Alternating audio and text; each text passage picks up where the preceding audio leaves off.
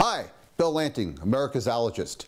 Today I wanted to go through one of the types of asthma therapy. This is the primary one. It's called inhaled corticosteroids or inhaled steroids. There are many different types out there and they come in different delivery systems.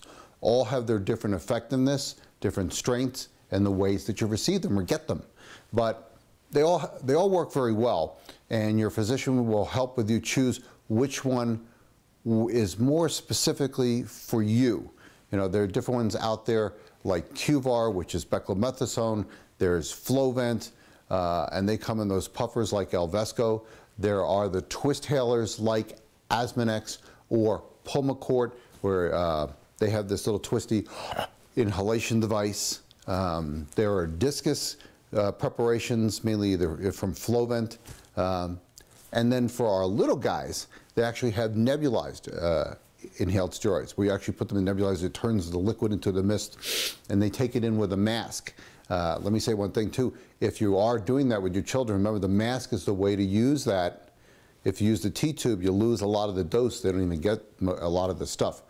So you have to figure out which one of them is going to help you. But why do you do this? Okay, because inflammation causes constriction, and that's what causes the asthma and the asthma symptoms. So think of it this way.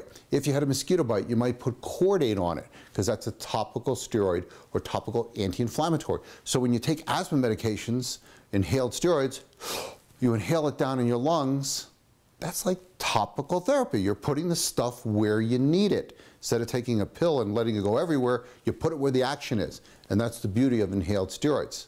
Now, we have different delivery systems these days. Now, in the old days, we used to have something called a meter dose inhaler, which used to blast you, and you could try to capture some of it. So that did not work that well, but it was better than nothing since it was the first stuff. Those are now off the market because the CFCs in them were hurting the ozone layer, so they've been outlawed and they're off the market.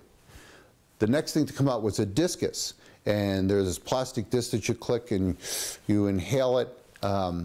It was a much better system than the first system and gave twice as much delivery as that. But if you didn't do it just right and hold it like this, you didn't get the medicine. So for those of you who are still on a discus, remember, you got to click it flat and keep it flat, or you might lose some of the medicine.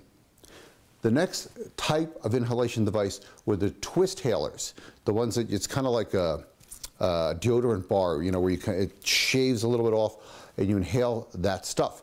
So that's stuff called Pulmicort and Asthmanex. Very effective, probably 35–40% delivery. Whereas when we go back to the old ones, the first one gave you 7% and the disc is 14%. The new type of inhaler are HFAs.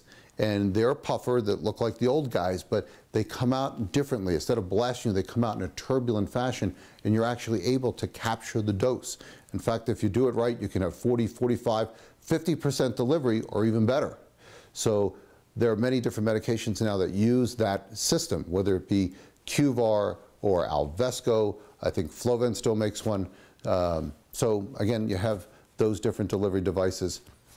So again, it's a matter of which medicine do you need, what strength, what potency, which delivery system works well for you. But it's a matter of doing it correctly and doing it consistently. Remember, asthma is a daily disease, a daily inflammation in your airways. You need daily anti-inflammatory therapy when you're a persistent asthmatic. Okay? So what's the proper technique? Well, if you have one of those twist-halers, it's just a matter of licking your lips, inhaling real deep, and holding for 10, 12, 15, 20 seconds and holding it as long as you can, and then exhaling. And then most of you will be taking 2 puffs of this each administration once or twice a day, depending on what your doctor thinks you need. The other system are the HFAs where you puff and inhale. So you have to imagine that there's kind of like blue smoke and it's floating around, and then you inhale and that goes down. And so what you want to do is use the medicine so it follows that flow down. So you don't want to hit it and then try to suck it in and capture it. You want to have the airflow going down and then capture it. So what you should do is start to inhale, then hit it, suck deep, and hold.